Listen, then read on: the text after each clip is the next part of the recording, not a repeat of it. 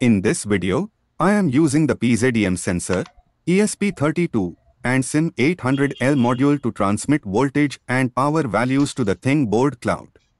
If you wish to include current, frequency, and energy values as well.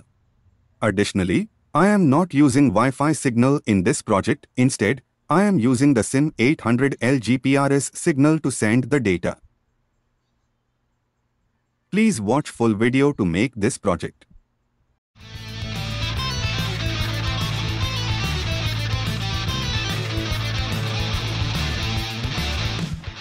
Program and circuit diagram download link available in description. Copy the link and paste in preference area to install the ESP board.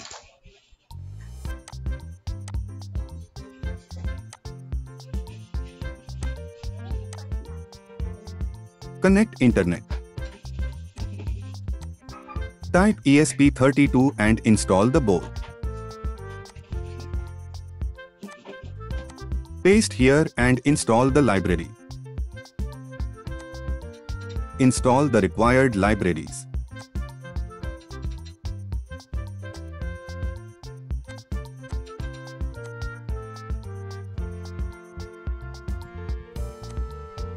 Install ESP software serial library. Because ESP32 will not work with software serial. This library will support for software serial. This is the pin details for SIM800L.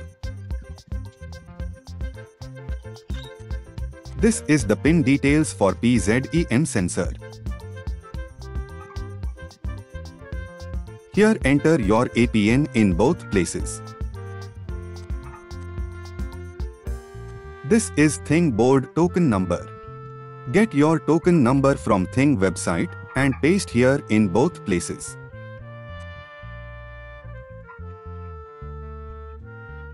Choose your board and proper port number.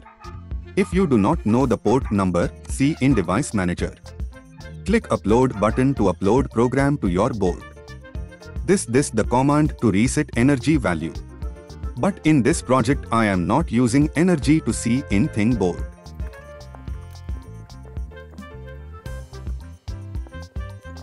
After uploading, open the serial monitor and choose the correct baud rate which is given program. CSQ value is 0 means SIM800L not connected to network. So check your pin details or loose connection. Now connection are OK. LED blinking very fast means SIM800L GPRS connection activated. I am not switched on the device. So reading error message is coming. Now we will set the ThingBoard details. Log into ThingBoard website. Click the devices. Click Add New Devices. Type your device name.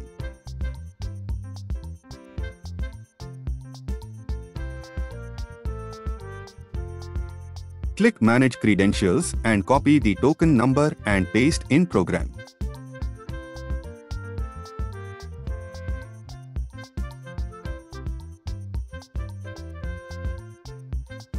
Click Upload button to upload program to your board.